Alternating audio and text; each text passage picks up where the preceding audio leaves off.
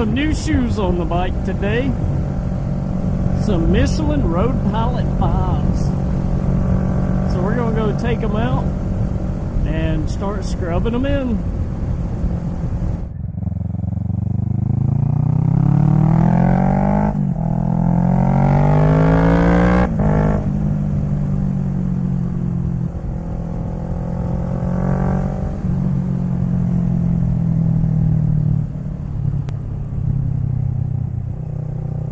Not really going to push the tires too hard just yet. I literally only have like 4 miles on them. But I can already tell a difference just in the way the bike tracks and feels on the roads. It seems like it just wants to, I don't know, follow a line a little bit better. The physical touch and feel of the tires, like you can touch the Dunlops and then squeeze the Road Pilot and you can feel an obvious difference. And just riding over gravel when I was leaving the parking lot at Superbike Unlimited, the tires were, you know, cold as they could be, and they were picking up like every little speck of dirt and debris. Like sand and grit was just sticking to the tires like they had glue on them. I actually heard something fall down and like bounce off the rotor and make a metallic ting sound. I thought, what the crap? I thought something was loose on the bike, and it was the tires picking up like loose gravel on the asphalt. I was like, oh damn, they're not even warm and they're this tacky.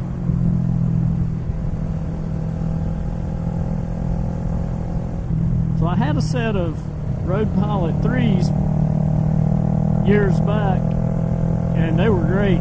They felt good, they handled great, they had good wet weather traction, and they were a really good set of tires. That's why I decided to go with them again for this one.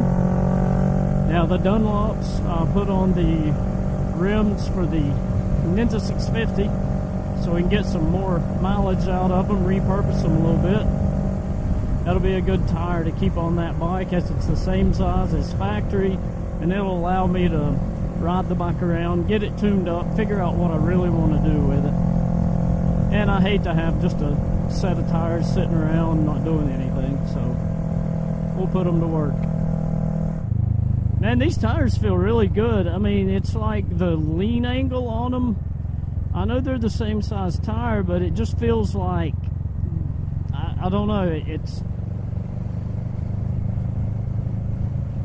a lot smoother, I guess, going into the corners. It feels like the tires are maybe flexing a little bit better.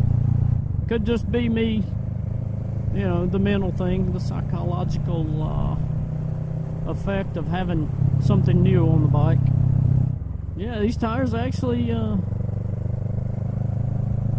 they were rather reasonable for the set. It was $310. Picked them up from Superbike Unlimited. And I'll give you a close-up of the wheel. We'll take a gander at them. And you can see the tread patterns like way better than the Dunlop Sport Max. Matter of fact, let's throw them up side by side here. I mean, check this out. Huge difference in tread pattern. I mean, it just looks like the Road Pilots would just not just push water out of the way, but just shove it off the road. Yeah, I have just not been pleased at all with the Dunlops. I mean, they just, man, they do not like anything less than well-paved, pristine road. Just the tractions. I mean, for the center, you know, if you're just riding, it's fine. But if you're hitting curvy mountain roads and old pea gravel and patch paved roads, like I have here, if you guys have seen, they don't perform. You know, even the guys over at Superbike, they're like, yeah, the Dunlop track tires, we don't like those either. So we could imagine how poorly those perform, how bad the road tires probably are. I was like, yeah, they're crap. They're an economical tire though. I mean, you can't knock them for what they are. I mean, they're a fair performing economic tire. Find out if the parkway is open or not.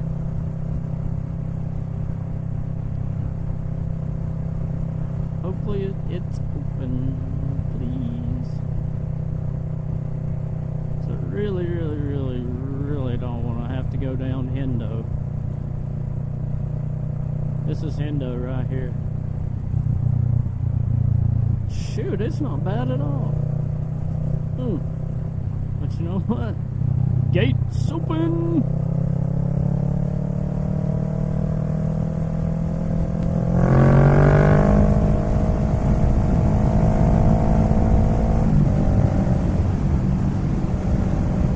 Yes, sir, indeed, do.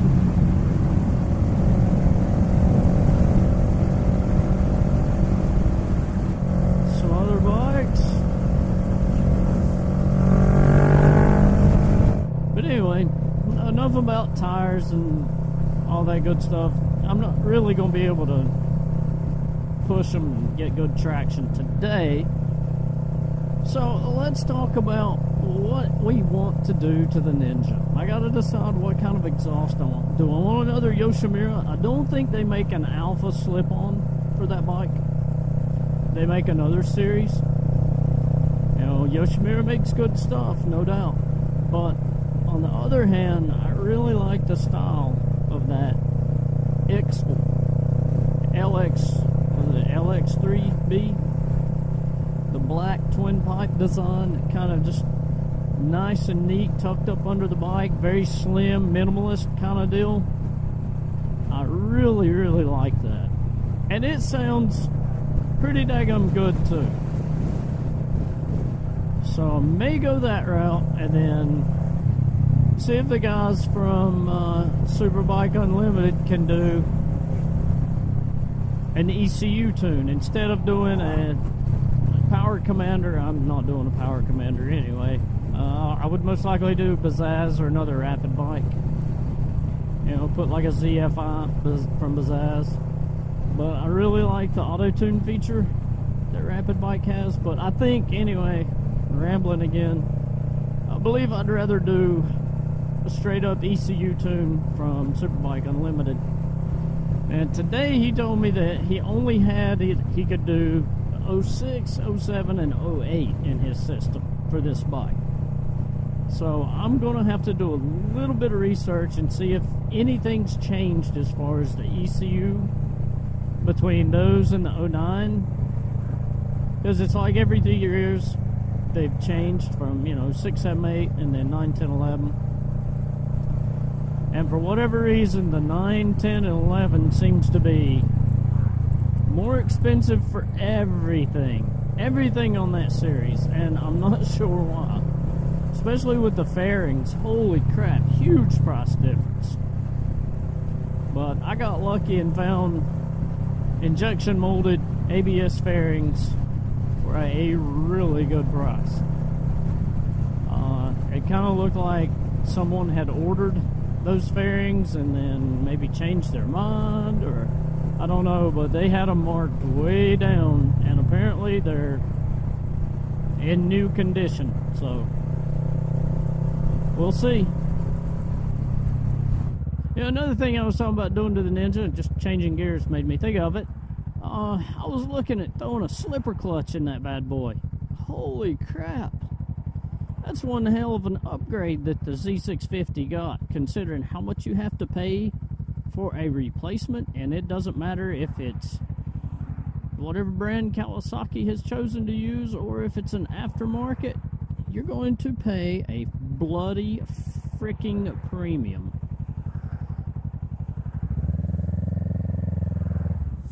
I mean, it's retarded. Like, the one I was looking at from Yoyodan was $860 something. I'm like, damn it. I need to get the bike running before I decide to do before I decide to do a daggum slipper clutch. Which I'd like one, but dang. But yeah, guys, help me out on this Ninja rebuild. Give me some ideas of what we can do. I got a lot that's getting ready to be done to it this weekend, hopefully, if I can manage to not have to be on call and work so damn much. So today's Friday, I'm working all day tomorrow. I've got a lot of video to put together for what has been done already to the bike this week. Ladies and gents, as always, please hit that like and subscribe and the bell icon so you get notifications when we put new videos up. We're going to be doing a chain and sprocket install here in the next day or so, and that video will be uploaded here shortly after. So if you want to know how to adjust and align your chain and change all that good stuff, then keep with the channel. But as always, thanks for watching, guys. Ride safe, and we will see you next time.